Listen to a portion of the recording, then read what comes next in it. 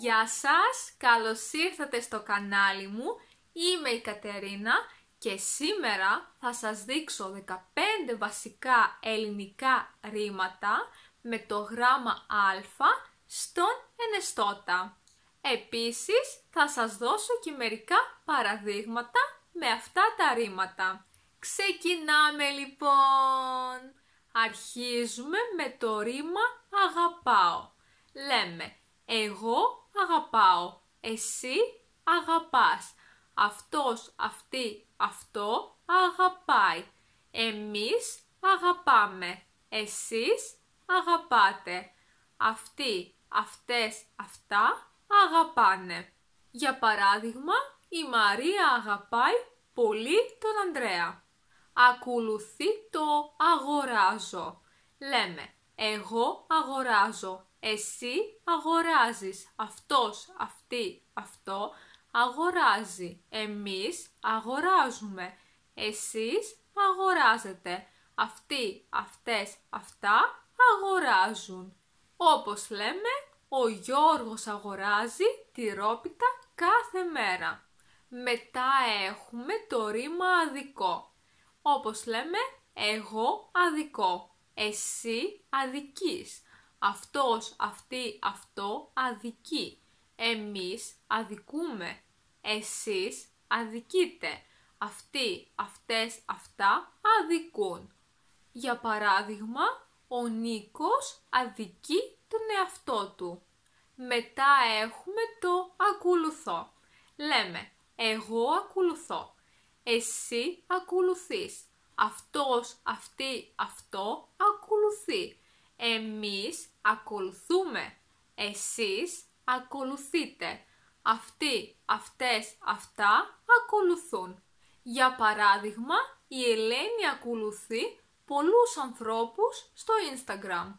Μετά έχουμε το ρήμα ακούω. Εγώ ακούω, εσύ ακούς, αυτός, αυτή, αυτό ακούει, εμείς ακούμε, εσείς ακούτε, αυτοί, αυτές, αυτά ακούνε. Όπως λέμε, δεν ακούω τι λες. Ακολουθεί το αλλάζω. Εγώ αλλάζω, εσύ αλλάζεις, αυτός, αυτή, αυτό αλλάζει, εμείς αλλάζουμε, εσείς αλλάζετε, αυτοί, αυτές, αυτά αλλάζουν. Για παράδειγμα, κάθε μέρα αλλάζω παπούτσια. Μετά έχουμε το ανάβω. Εγώ ανάβω, εσύ ανάβεις, αυτός, αυτή, αυτό ανάβει, εμείς ανάβουμε, εσείς ανάβετε, αυτοί, αυτές, αυτά ανάβουν. Για παράδειγμα, η λάμπα δεν ανάβει, μάλλον είναι χαλασμένη. Ακολουθεί το ανεβαίνω. Εγώ ανεβαίνω, εσύ ανεβαίνεις, αυτός, αυτή, αυτό ανεβαίνει, εμείς ανεβαίνουμε, εσείς ανεβαίνετε, αυτοί, αυτές, αυτά ανεβαίνουν. Για παράδειγμα, η κυρία Ελένη ανεβαίνει αργά τα σκαλιά. Μετά έχουμε το ανησυχώ. Εγώ ανησυχώ, εσύ ανησυχείς, αυτός, αυτή, αυτό ανησυχεί, εμείς ανησυχούμε, εσείς ανησυχείτε, αυτοί, αυτές, αυτά ανησυχούν. Για παράδειγμα, η Άννα ανησυχεί πολύ για τον Χρήστο. Μετά έχουμε το ανοίγω. Εγώ ανοίγω, εσύ ανοίγεις, αυτός, αυτή, αυτό ανοίγει, εμείς ανοίγουμε, εσείς ανοίγετε, αυτοί, αυτές, αυτά ανοίγουν. Για παράδειγμα, ανοίγω το παράθυρο κάθε πρωί. Ακολουθεί το απαντάω. Εγώ απαντάω, εσύ απαντάς, αυτός, αυτή, αυτό απαντάει, εμείς απαντάμε, εσείς απαντάτε, αυτοί, αυτές, αυτά απαντάνε.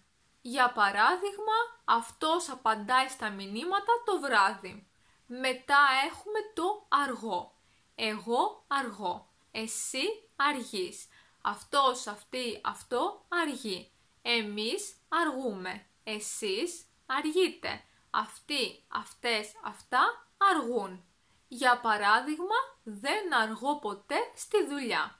Ακολουθεί το ρήμα αρέσω. Εγώ αρέσω. Εσύ αρέσεις. Αυτός, αυτή, αυτό αρέσει. Εμείς αρέσουμε. Εσείς αρέσετε. Αυτοί, αυτές, αυτά αρέσουν. Για παράδειγμα, δεν της αρέσει η ροκ μουσική. Μετά έχουμε το αρχίζω. Εγώ αρχίζω. Εσύ αρχίζεις. Αυτός, αυτή, αυτό αρχίζει.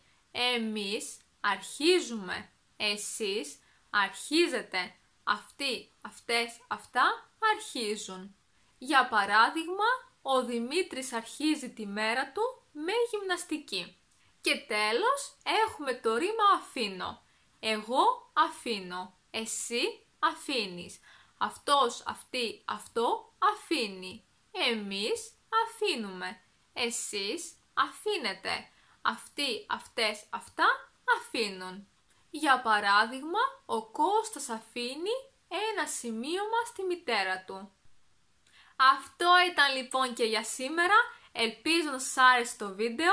Μην ξεχάσετε να πατήσετε μου αρέσει και να κάνετε εγγραφή στο κανάλι μου. Επίσης μπορείτε να με βρείτε εδώ. Να έχετε μία υπέροχη μέρα. Γεια σας!